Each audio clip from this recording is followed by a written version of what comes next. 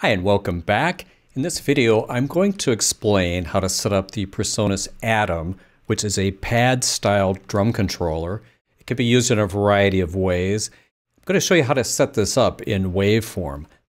Now it has 16 pads and it has 4 knobs. It also has a variety of buttons. Now, if you're familiar with this device, you're probably aware that it is designed to work with Studio One, and it is also designed to work with Ableton Live.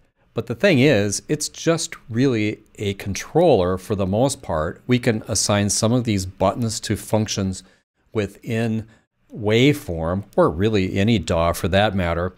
I'm going to show you that at the end of this video, but in the beginning I'm just going to show you the basic operation of how to get it going in Waveform, how to use it as a pad controller with the drum sampler, how to use it as a keyboard controller with a synth. All of these things are pretty easy.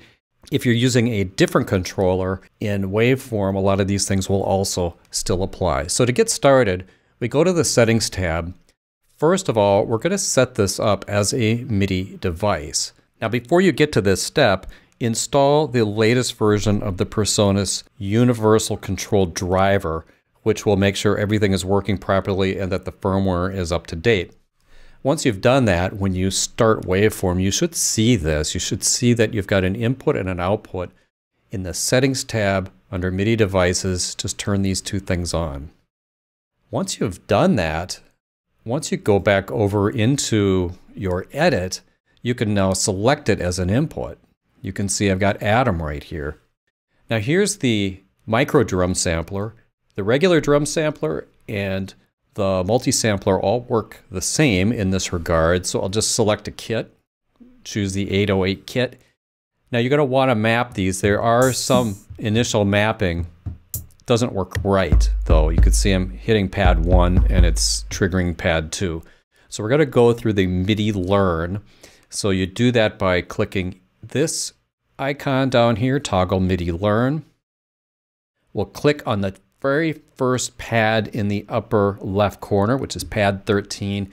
We're going to go left to right and touch each of these pads in order, and it will learn the correct MIDI notes for this assignment. When I get to the last one, it flips to page B. You can see we've got 4 pages here from A to D of setups in the micro drum sampler, and all the other ones work the same way. So once you've completed that, click MIDI Learn to turn off MIDI Learning and go back to pad A.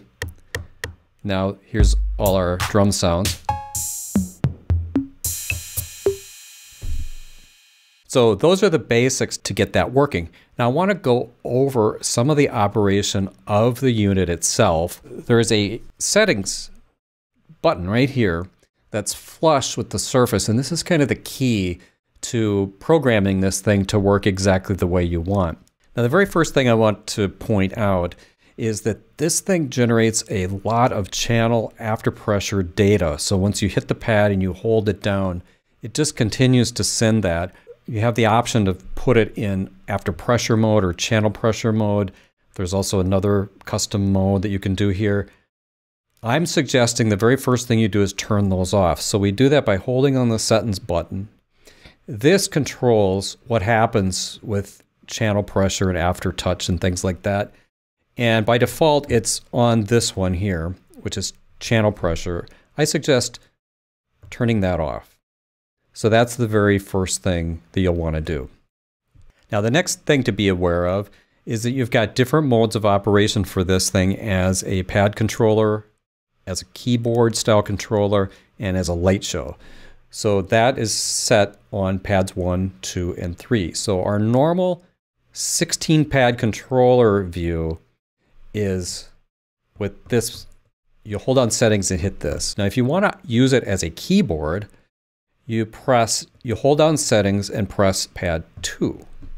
Then it lights up like this. So these kind of yellow keys wind up being the white keys, and then the blue ones are essentially black notes with this as a C. So to demonstrate that, I'm going to drag the input with the ATOM on it to track 2, where I've got a keyboard set up, and now I can play in the key of C if I hit all these white notes. And you could change the register or the octave with these two up here. So if I hit this one, I'll go down an octave.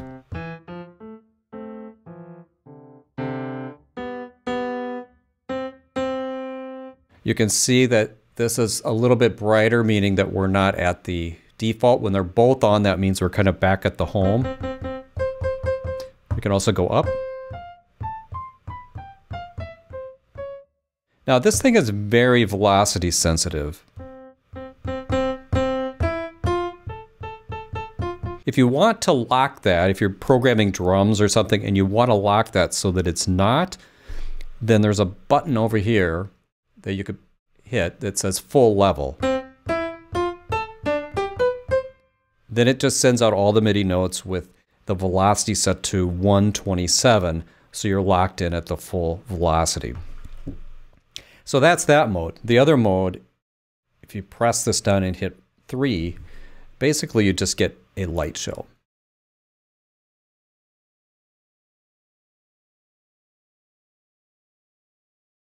Normally you're going to want it on this mode or this mode here. These set the velocity level. So up here you can see that I've got velocity on medium. This is sort of the velocity sensitivity. So this is the soft, hard, and medium. This is a tap tempo for note repeat. So if I hit that slowly, you'll see that it slows down. Also, this knob here controls it, so that slows it down or speeds it up. Now, none of these things work unless you've got this button depressed. This is related to the velocity pressure range, which you want to leave here. This is pressure threshold, which you probably don't need to worry about. And this one here can be useful. This is all notes off. So if you get notes stuck on, you can push this down, hit that one, and it just sends all notes off. Now in a previous video, I showed using the chord companion. That will also map into this. I showed how to do that in that video as well. All right, so there's a built-in note repeat function. It's kind of fun to play with, particularly if you're working with hi-hats, which we often are. I'm going to drag the Atom input back to track 1 where we've got our micro drum sampler set up. Here's our closed hat sound. So here's how this works. You turn on note repeat. It's asking which sound you want to play. I'm going to press this one. This is my hi-hat pad.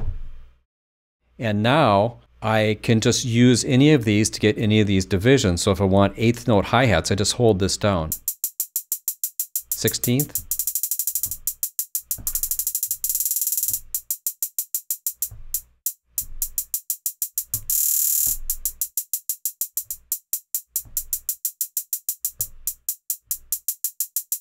To repeat how this works, say we wanted to do maybe the kick. I'll hit note repeat, I select the note, and now I can start playing. If you want to choose a different note, then you hit select here and choose a new one and start playing.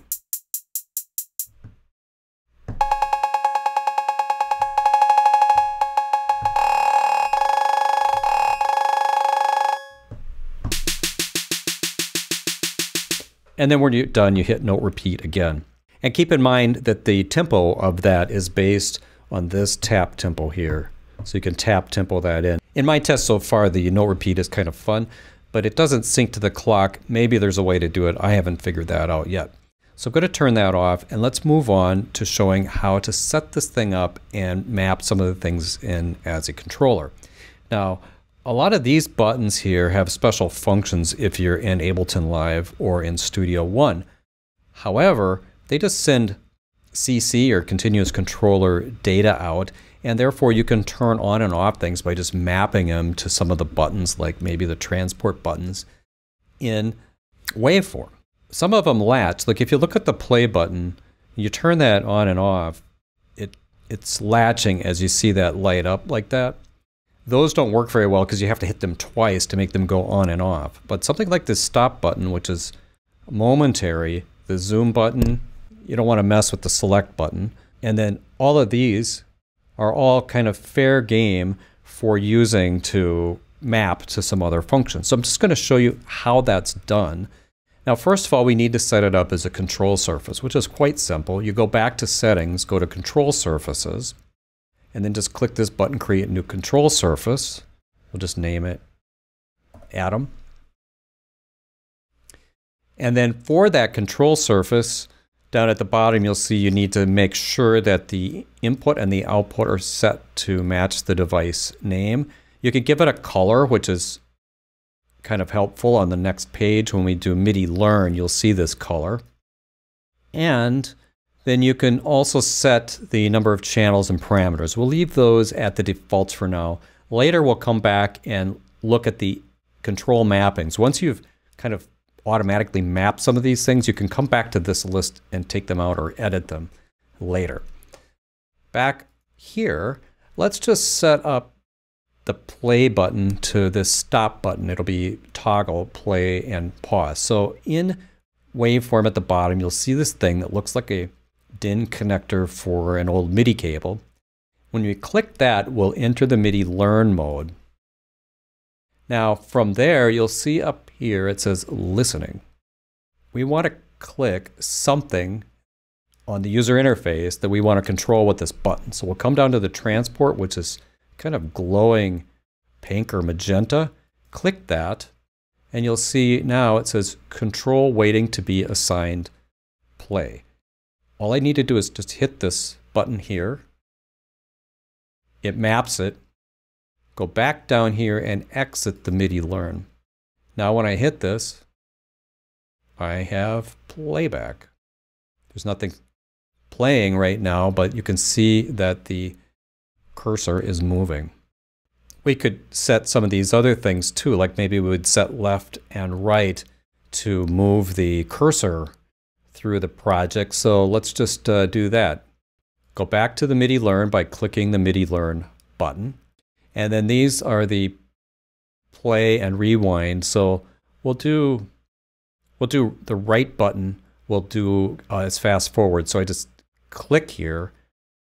Now I'll click. You can see the assignment's waiting for fast forward. I'll press right, and then I'll press the other one and press left. And while I'm at it, I think I'll do zoom in, which I'll click here. There's some of the built-in functions are shown up in this graphic. We can just click them here. I'll do zoom in. I'll map that to down. And then I'll do zoom out and map that to up. Exit MIDI Learn. So here's my play. Here's my cursor transport function. I can move up and down. Here's zooming in and zooming out. One thing I'm missing is maybe a rewind. I have one more. No, that won't work. I have hide show left over, so I'm going to assign that. This is not well thought out. I'm just showing you how this works. Let's go back and we'll assign hide show to the rewind or to the return to zero function. So I'll click here, hit that, exit there, and now I've got a rewind. So you could set these any way you want or not use them, but it is just kind of a fun thing. Now we also have these knobs. These are just generic endless encoders that we could assign to anything where you might need a knob. I am going to assign it to my master fader here.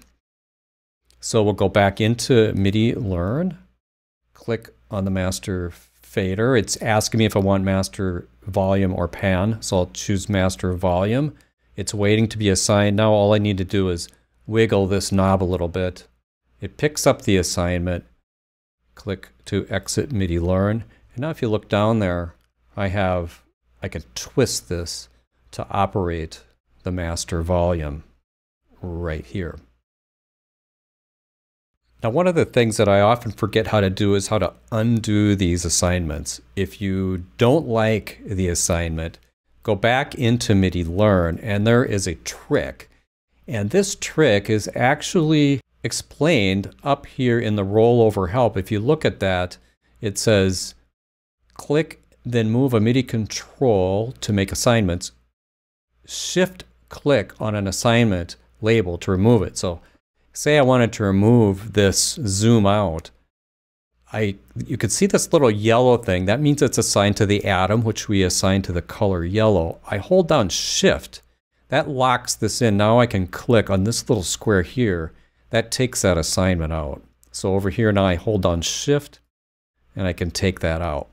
There is another way to do that, is to go back to the settings page, the control surfaces, click on the actual atom, pull up the whole list of mappings. So you can see the controller numbers and you can see all the things they're assigned to. Here you can actually change what they're assigned to. So here where it's assigned to play, you can choose from kind of all of the things that you might be able to do with this. Change it from play to stop, or maybe to record, home. All of these things are available. But if you want to take these out, then you could just highlight them and delete them. So I just undid all of those assignments. Now a lot of what I'm showing you here, let's exit MIDI Learn, is generic for any kind of control surface. But since we're focused on the Atom, I just thought I'd kind of walk through how all of that works related to this particular device. I hope you find this helpful. Thanks for watching. I'll see you in another video very soon.